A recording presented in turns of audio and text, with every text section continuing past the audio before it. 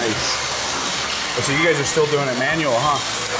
Yeah. I guess that's the best way to do it. Yeah, we got a little bit of manual action on the back end. It's a great machine. It's definitely one of the coolest things that we've ever bought as a company. Absolutely wonderful piece of equipment. Really trouble-free. High quality beer going through high quality equipment. Right. These guys do a killer job. They do almost all of our can packaging right here.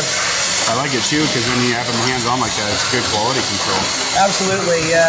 We do oxygen testing on 1 or 2 cans per pallet. Make sure throughout the process that we maintain from start to finish just really low oxygen pickup throughout the whole thing. Right.